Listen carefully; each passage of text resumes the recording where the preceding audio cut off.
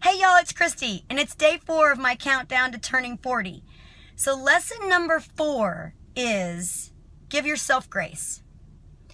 I don't know about you, but I can be extremely hard on myself in every area, whether it's the way I am a mother, how good of a wife I am, if I'm being the right kind of friend or the right kind of daughter, if I'm staying on track with eating, if I'm getting my workouts in, if I'm at the weight I want to be. It goes on, right? Like there's so many things that we are our worst critic. And I'm definitely my worst critic. Always have been.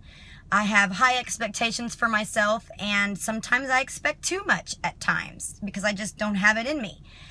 But one day, about 2 years ago, I was at a really good friend of mine's house, and I was in the backyard watching my kids and playing with her kids, and her husband was in the backyard with me.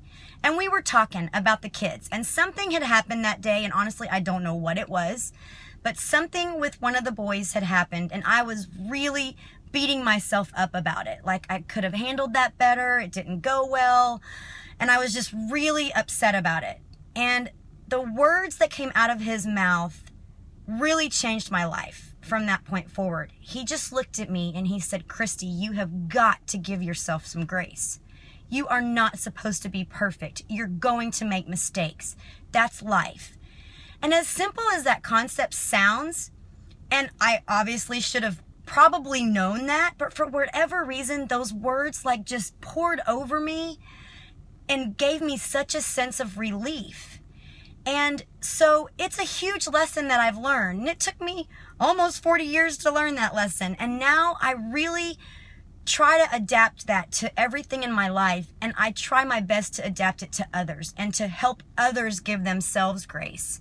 Because it's amazing how much freer you feel when you're not beating yourself up all the time. And you just realize I'm going to do the best I can. And if I don't do as well as I thought I should, I'm going to give myself grace, and I'm going to love myself. So there's lesson number 4. Y'all have a great day.